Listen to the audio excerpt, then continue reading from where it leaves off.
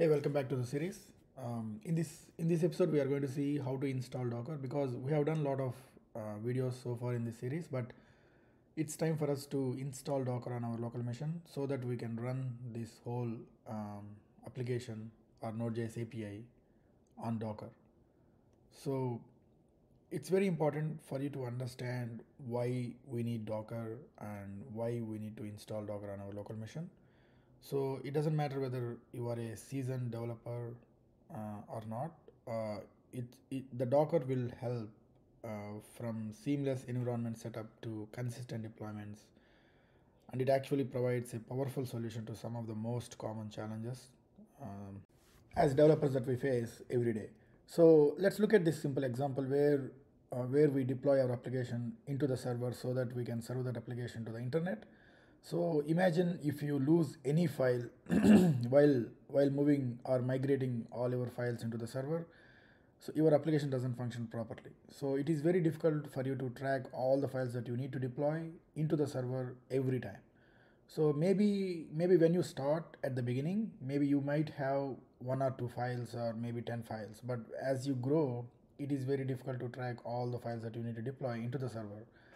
So when you have a Docker, all you need to do is you just need to create a Docker image from all the files to run the application, and you can actually run this Docker image as a container wherever the Docker environment is.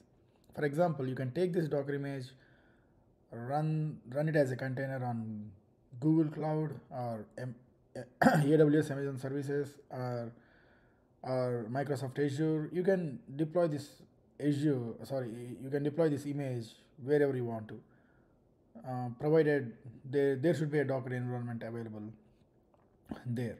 So that way it will be easy for you to migrate your application into server every time. And that is not the only solution, and it provides a lot of other solutions as well to the developer.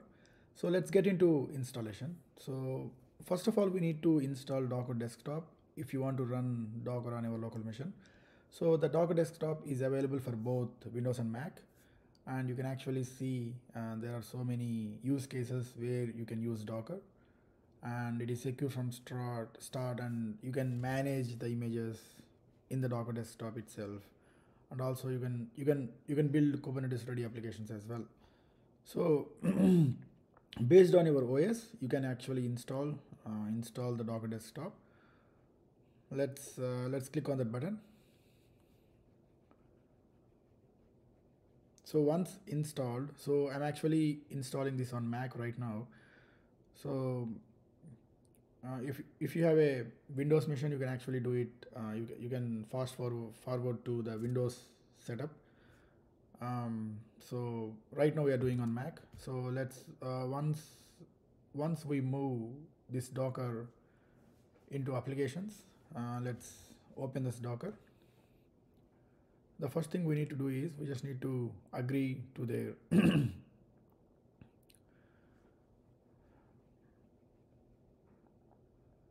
yeah, let's accept their terms, and you can go through if you want to. Once that is done, you can just use recommended settings, or we can just change those settings while installing. It's up to you. I'm choosing the recommended settings. Once that is done, either you can create the account, Docker Hub account, where you can actually store Docker images, or you can skip it directly, you can use it. So this is the Docker Desktop where you can see the Docker documentation as well, and also it comes with example Docker images and containers. And here is the images, and this is the container, the example container.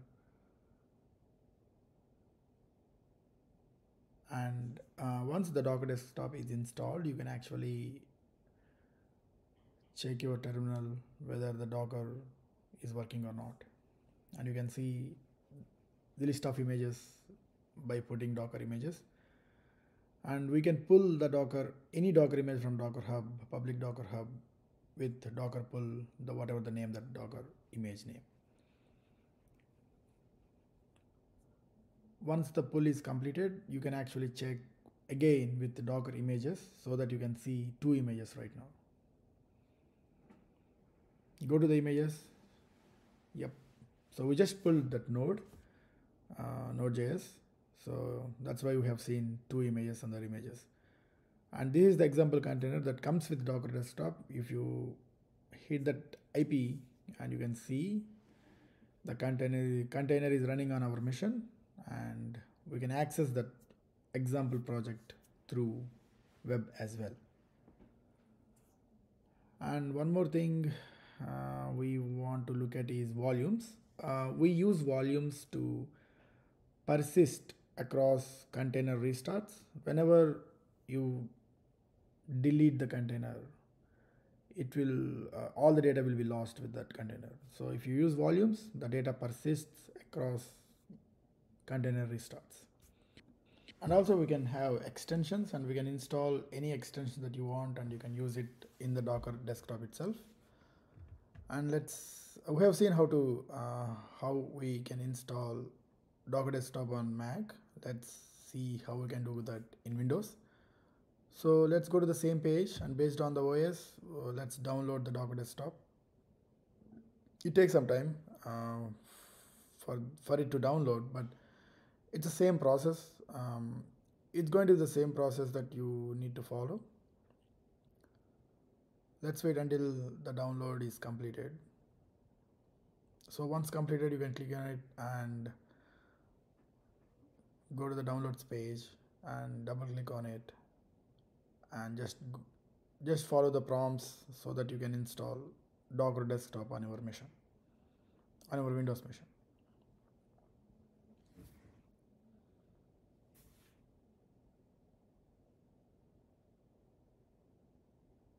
I think it's already installed on my machine, but all you need to do is just follow the prompts and just finish the setup.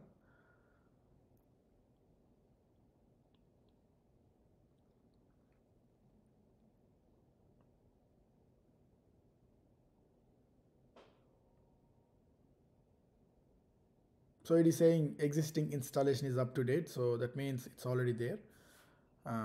So if you are installing for the first time, all you need to do is just follow the prompts and install it. So after that, we need to install WSL, which is Windows Subsystem for Linux. So first we need to install that with WSL update command, so that you can start using Docker on Windows. So when you hit this command, it is going to take some time to install WSL on your Mac, on your Windows. So let's wait.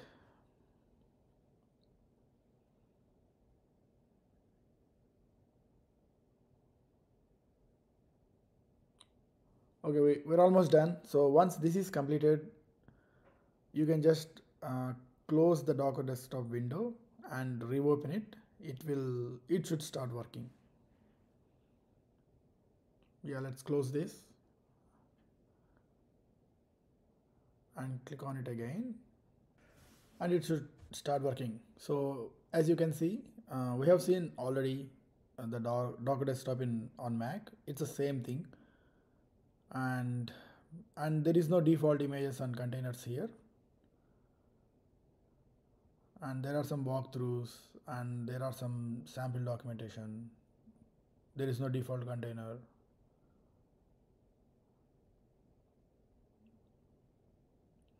So let's hit the command on PowerShell Docker so that we can verify whether the Docker is there or not.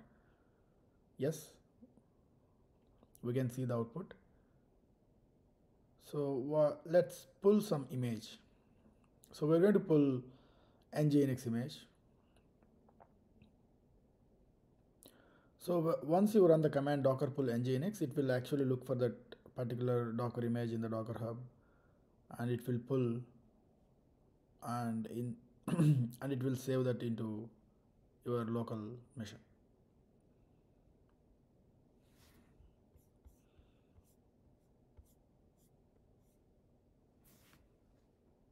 Once that is pulled, you can actually see that this particular image in the Docker desktop images section.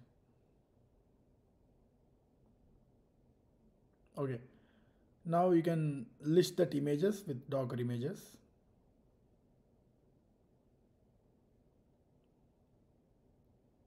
Yep, we have that nginx image.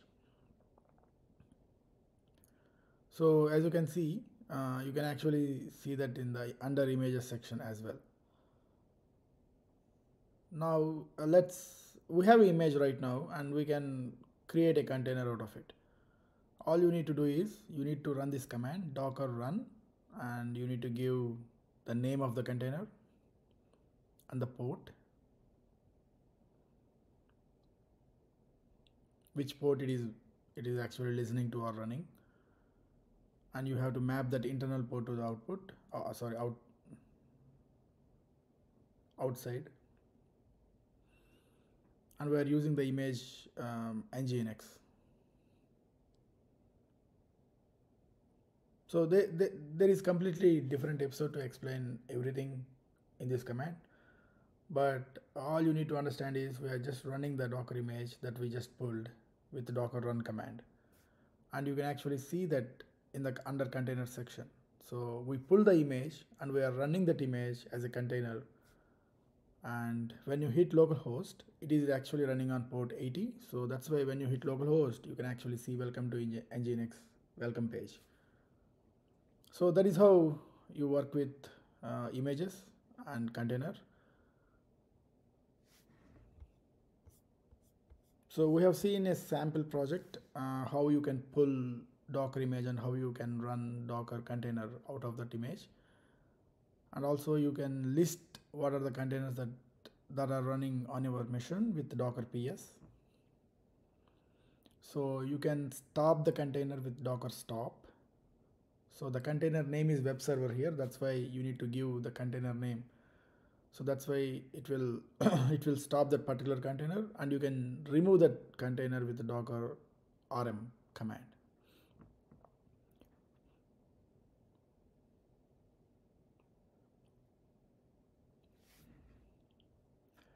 And all those steps you can do that from the Docker desktop itself. You can start or stop from the Docker desktop itself. You don't have to use these command line. So we're going to remove the image with Docker RMI. So RMI is nothing but remove image, and you need to give the image name as well. Now if you list the images, there is no that image that we pulled, and the same result you can see on the Docker desktop itself. So that's how you need Docker to install. You need Docker desktop on your machine to run Docker containers or create Docker images.